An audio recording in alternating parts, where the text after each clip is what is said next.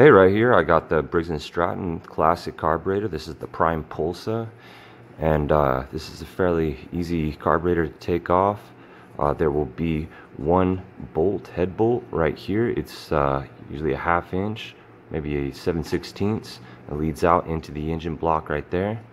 And then there's a bolt right here which will be in the front of your engine block. And there will be a 3/8 or a 7/16 that'll be right here attached, and you'll detach both of those. And this right here will be connected. This is your throttle linkage. So once you take both of those bolts out, you're going to take that throttle linkage that's attached here and then just go with the bend that's on that wire there, so that you don't end up breaking this plastic throttle piece here. Alright, the carburetor itself, to take it off, you have 5 bolts or nuts that are right here around the carburetor itself. So you got 1, 2, 3, 4, and 5. So I've already taken these off. You'll take them off with a Phillips head screwdriver. And so I'll just take that, detach that from the gas tank right here. We put this gas tank aside. Now when you take your gas tank off, if you're doing this to repair your carburetor, I would highly suggest dumping the fuel and replacing with fresh fuel and cleaning this out thoroughly. As for your carburetor right here, you're going to remove your diaphragm and gasket, which are on the bottom here. I have a brand new one, so yours might be a little easier, harder to take off, I'm sorry. And so make sure that's completely removed, especially off the face here. You might need to use a razor blade to take it off the face of this gas tank. But make sure that all the residual is removed, and you put a brand new carburetor on this carburetor. You put a brand new gasket and a brand new diaphragm. These 2 pieces right here is mandatory on this for repair to be done correctly, that this at least right here, this diaphragm be replaced, because it'll get hard and the engine won't run properly. You'll get backfires, and then after the diaphragm gets completely hard, it won't run at all. And you also have this screen right here. Clean that out thoroughly. And this spring right here, I remove it because I don't want to lose it. It's just to keep it with the parts that you have. Okay, now when you take your carburetor cleaner, you want to spray through the hole that's down there in the center. If you can see, I'll get a little closer to the camera here. That brass hole right there. Get your carburetor cleaner and get down in there and clean through those holes. Make sure your tip of your can can lead out into that hole and get as much carburetor cleaner through it. And also through the hole here, you can spray through that. And here and through here as well. So, and if you have a compressed air can, blow it out as well.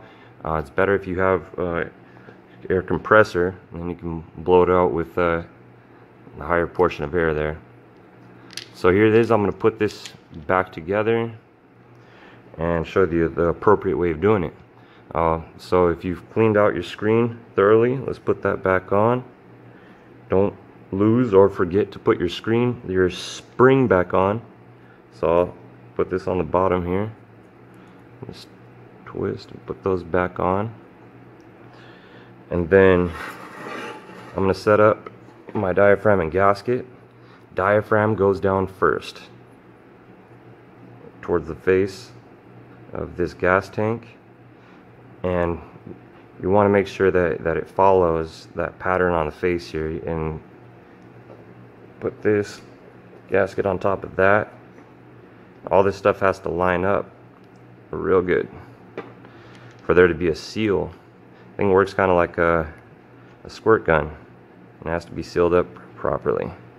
I have all my screws still inside my carburetor here, and as I'm lowering it down, I'm kind of giving it a little shake and coaxing the screws to go into the holes without piercing through the diaphragm. Diaphragm is be real gentle with it. Put any other holes that aren't supposed to be in there, and then it won't run. And So yeah, I'm shaking it back and forth and making sure all the screws drop into place. Okay, now to finish this off, all I have to do is screw these down. Now when you're doing this, like I said, this carburetor needs to be seated against the gas tank very securely and evenly. So in putting this all back together with your new diaphragm, you need to make sure you screw just a little bit here and a little bit there and a little bit here. And this is a star pattern, so you're going 1, 2, 3, 4, 5, and then just go around that star pattern because you have 5 screws.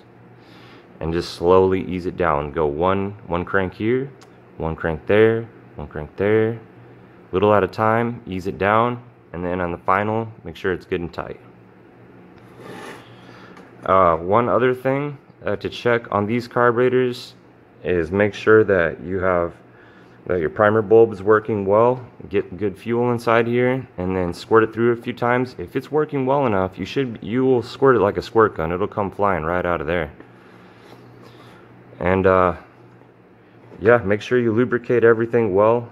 This part, especially on your throttle, make sure that's all well lubricated, and through here wouldn't hurt.